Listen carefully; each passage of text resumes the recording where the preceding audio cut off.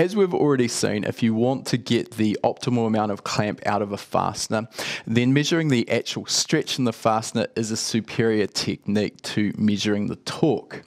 This can also be used in conjunction with a torque wrench to ensure that your torque wrench is essentially calibrated to the task at hand. And in other words, this will take into account any small calibration errors that you may have in your particular torque wrench. So what we're going to look at here is how to use a rod bolt stretch gauge.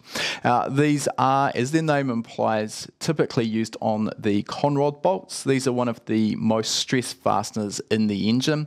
And in order to use a stretch gauge, it's also essential to be able to access both ends of the fastener as well. And typically in a lot of installations, that's not going to be possible. So the conrod bolts are probably one of the few areas where we would use a rod bolt stretch gauge.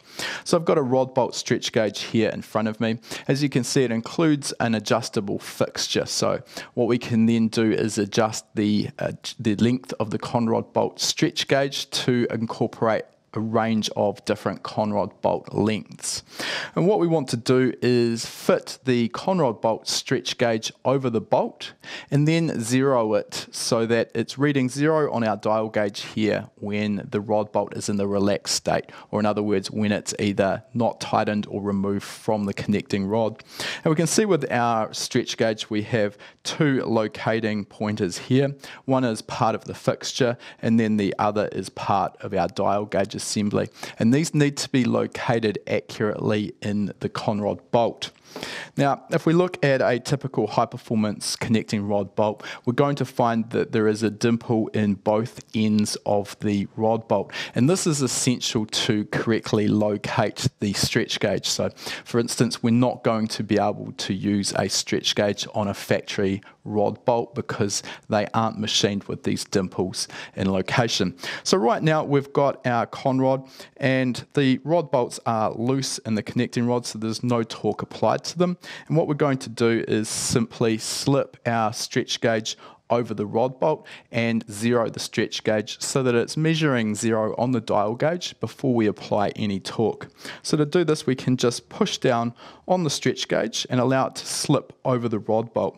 Now what we want to do is adjust and move around the stretch gauge until it's located accurately in the two dimples.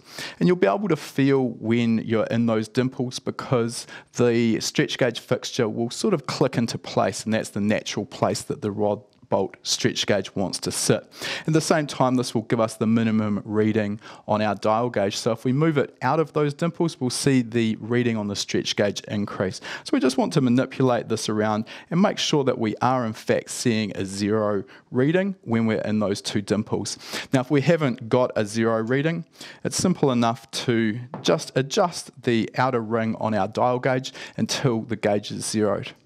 Now that we've got our gauge zeroed, we can apply some torque to the rod bolt and start measuring the stretch. So let's do that now.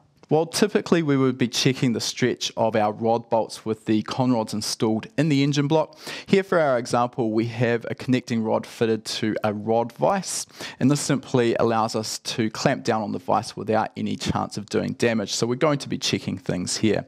Now, before we go about checking the stretch, we need to know what we're actually aiming for.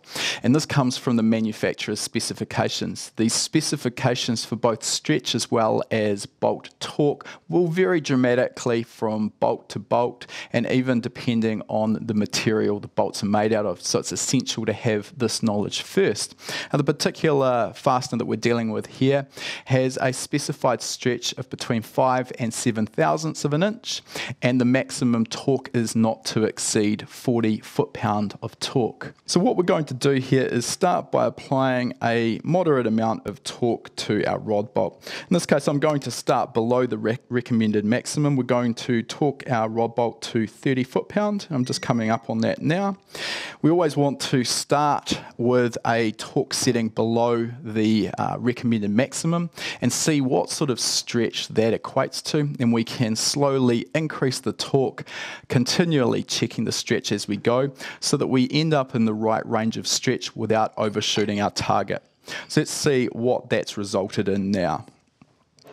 We're just going to apply our stretch gauge again to our rod bolt, and we want to again make sure that we're zeroed in the dimples.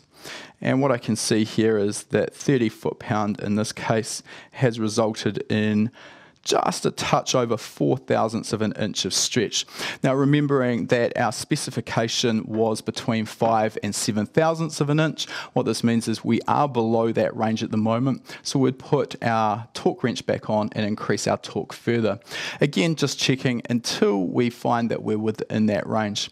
Once we've found the correct torque to achieve our desired amount of stretch, we can then use that setting on our torque wrench for the remaining bolts. Again, this is what I was talking about at the start. We can use the stretch gauge to help us calibrate our torque wrench and ensure that we are getting the correct amount of stretch from each of our fasteners. That was just one of the modules from the Engine Building Fundamentals course, which is the perfect starting place if you want to learn how to assemble high-performance engines.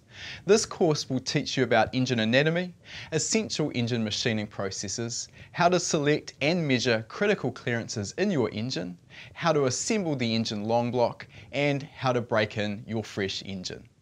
For more information and to purchase the course, click the link now.